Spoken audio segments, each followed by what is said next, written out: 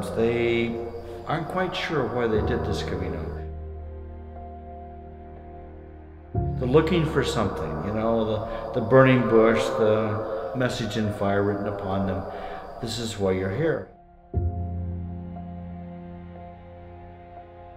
They're 2 days from the end. If they started from Spain, they've been walking for over a month and they're beginning to panic.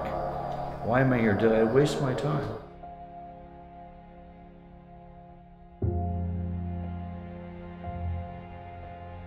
I'd like to tell them a little story from the tradition of the Tao. In this parable, if you will, two monks are on pilgrimage, an older monk and a younger monk, and they come to a very wide river, not deep but very wide. And an older woman comes to the older monk and insists that she be carried across the river by him, and he does so. On the far end she gets off, walks away, didn't say a word.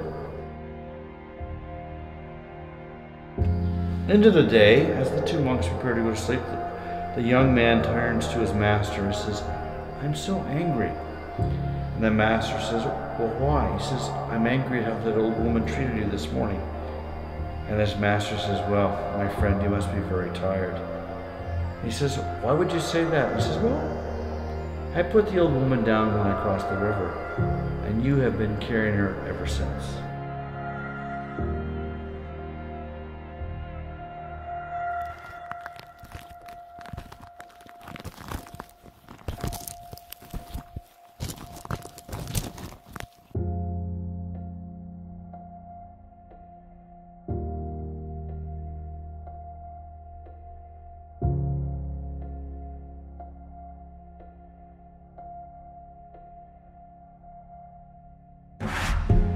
And then I say to the pilgrims, look at your pack. Everything there weighed something. You had to consciously decide what to put in and what to leave aside. You had to decide that the value this provides for you for this journey exceeded the burden that it represents. It says maybe the lesson for this pilgrimage is not what will I gain, but what do I need to let go to make space for something new.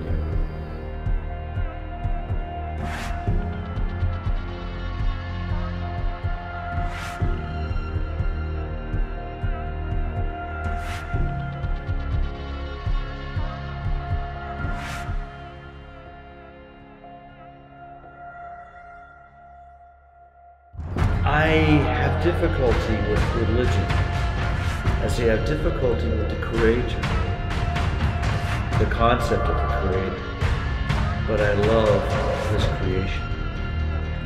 And I see the light of divinity in each person.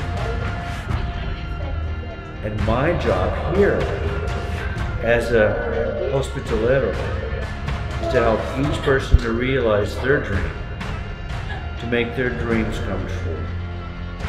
And it's not about me, it's about them. And to be able to help them along the next step, and the next step, and the next step. And to be there to say, you're welcome, you're loved, it's okay, you're in pain. That's part of this very difficult journey of realization. But for tonight, you're safe. You're loved, you're cherished, you'll be taken care of, it's okay.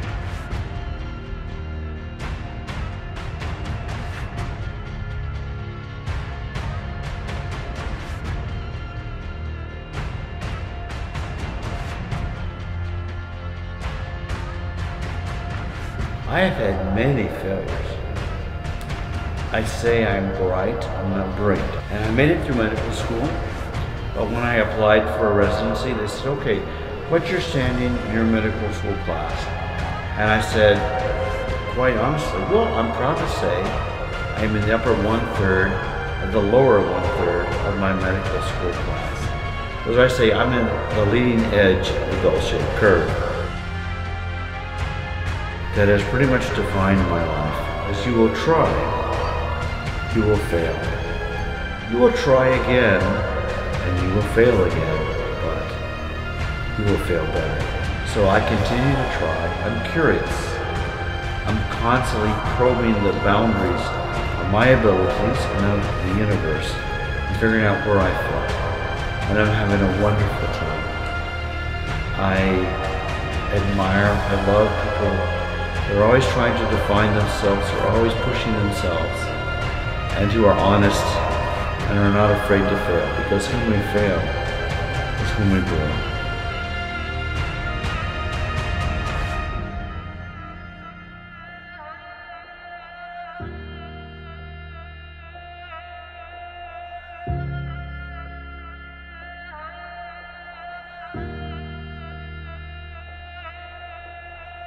We're all children of the universe, and when we take a moment, we have so much more in common than what separates us.